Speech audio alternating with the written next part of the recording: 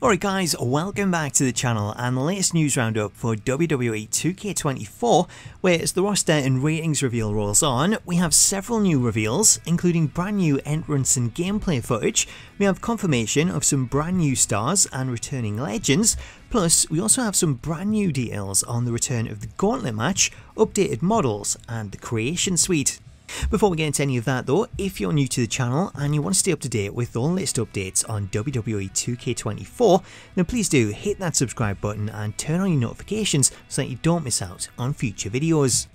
So let's start out with the latest updates in the WWE 2K24 ratings reveal, as Up Down Down are continuing to release ratings, with the latest batch seeing the reveal of cover star Cody Rhodes, who was revealed to be 93, which is 2 points higher than 2K23, where he was rated 91. Included with the reveal was some new entrance footage, which showed off Cody in the Raw arena, where he was seen entering with the Cody Vader entrance before then going on to wrestle Finn Balor. The next reveal included the first look at Intercontinental Champion Gunther, whose rating this year is 90, which is up 1 point from last year. Taking a look at the footage of Gunther, he can be seen making his entrance in the Raw arena, minus the Intercontinental Championship, with the gameplay footage showing us various angles of Gunther taking out The Miz with a powerbomb.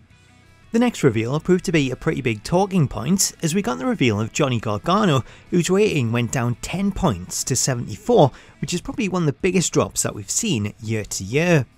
Making things worse, in the gameplay of Johnny, the attire that he has is the same one that he featured last year, as his model doesn't look to have been updated, though the gameplay did give us our first look at Imperium's Ludwig Kaiser, whose red attire has been changed to black.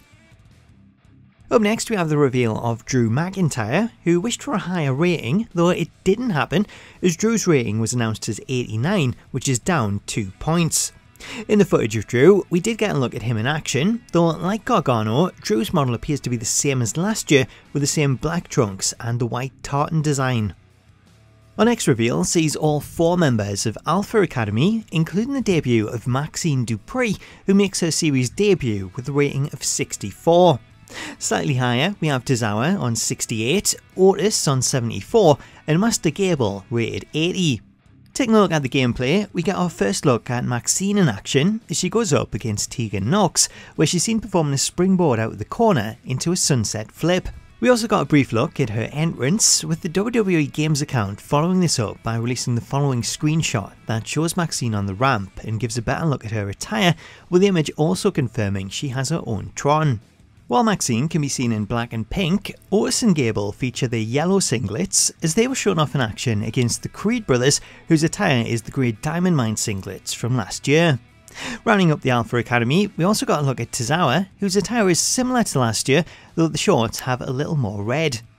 Staying with factions, the next reveal featured the remaining Judgment Day members, where Finn Balor was rated 87, Damian Priest 86, and JD 71. The footage that was shown in the Judgment Day also gave us a much better look at their models, with Finn Balor and Damian Priest's models looking similar to last year, though they do feature new attires, with Finn Balor shown in black with purple lines running down one leg, and Damian Priest in purple tights with a black vest. Meanwhile, JD seems to have undergone the biggest update, as his model's been updated to feature a new hairstyle that sees his hair tied back, a new blue and green trunks, and a white jacket that's similar to the one he wore last year.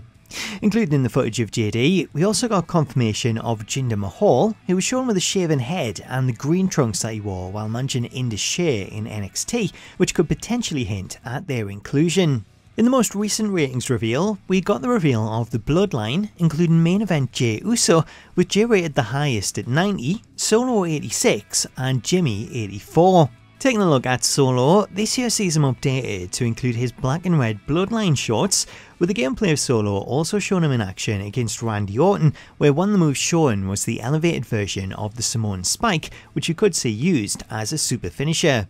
Moving over to Jimmy, his model sees him updated to include a new hairstyle that sees his hair braided, with this attire seeing him in his Down Since Day One-ish shirt with multiple chains. If I stop the footage during the gameplay, this shot also confirms Luke Gallows, with the footage showing him in his big LG pants with a black and blue vest, which is similar to the attire that he wore at SummerSlam in 2023. As for Jey Uso, his model's undergone a pretty big update, as we're getting an older main event Jey Uso with hints of grey in his beard, a brand new hairstyle and updated tattoos, as Jey's model now features his tribal tattoos on the right side of his chest and the new design on his back. Showing off Jey's entrance in more detail, the WWE Games account followed up the ratings reveal with a teaser of a brand new entrance video where they went on to release Jey's full entrance, which confirmed that he has his new trons and new music, along with a brand new entrance. The new entrance also appears to include yeet chants, as you can briefly hear Jey shout yeet while he's on the turnbuckle, which then leads to the crowd chanting yeet in return, though it's pretty hard to hear with how loud the music is.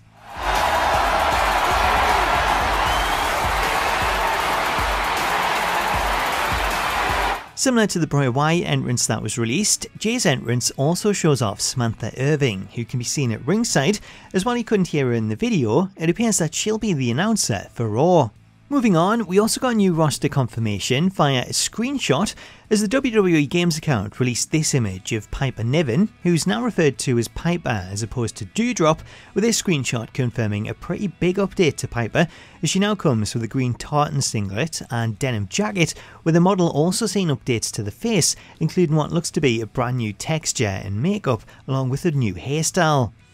Alongside the ratings reveal, the WWE Games account have also been releasing roster reveal posters that include confirmation of new superstars, with the first of these posters confirming Alba Fyre, Bad Bunny, Bronson Reed, Isla Dawn, Thea Hale, Jey Uso, Maxine Dupree and Tegan Knox.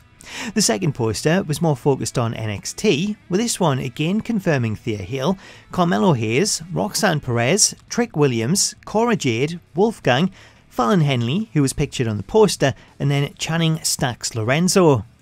So these new posters confirm the debut of 7 brand new superstars, 6 of which come from NXT, while the other one is Rose Bronson Reed, who finally makes his debut after originally being planned for 2K22, only to be removed from the game at the last minute following his release. Moving on to the latest roster reveal poster, we have the reveal of some brand new legends, as posting on X, the WWE Games account shared a poster of The Undertaker, which went on to confirm the dead man himself, The Rock, Triple H, Lita, George the Animal Steele, Ken Shamrock, Ricky the Dragon Steamboat and Mankind. The confirmation of Ken Shamrock all but confirms that he'll be part of the submission match between Steve Austin and Bret Hart in the 2K Showcase, as that bout seen Shamrock in place as the special guest referee. Another star returning via Showcase mode is George the Animal Steele, as he's set to appear alongside Ricky the Dragon Steamboat for his WrestleMania 3 match with the Macho Man.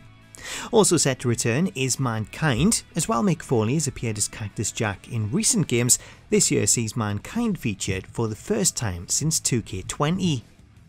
So that's all the updates for the roster and ratings reveals. However, we did get another roster confirmation via WWE Games associate gameplay producer Bryan Williams, as speaking on the Everything Pro Wrestling podcast, Bryan was asked if we'd see an update to Lita in 2K24 and if her model had been rescanned. In response, Bryan confirmed that we will see an updated version of Lita in 2K24, as he confirmed that Lita's model has been updated to feature her current appearance, though he couldn't recall if she'd undergone a new scan. So this confirms Lita as the latest addition to the roster, along with an update that sees her modern appearance, which is likely going to be based on her return to WWE last year.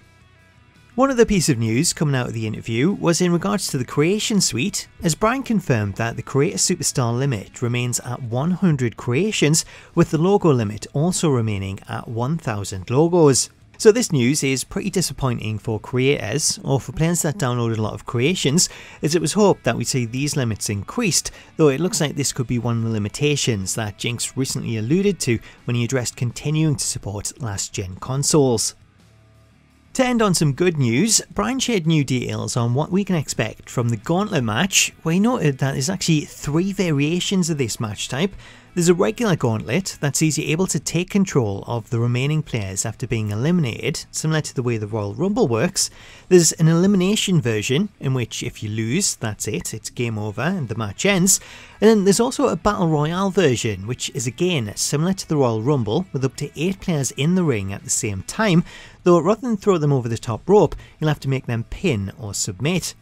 As for how many players are eligible to appear in Gauntlet matches, Bryan confirmed that you can have between 4 and 30 players in total.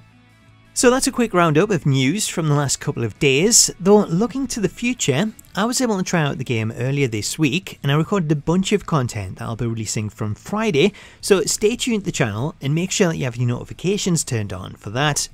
Until then though, thank you so much for watching this video, have yourself an awesome day, and I'll catch you later.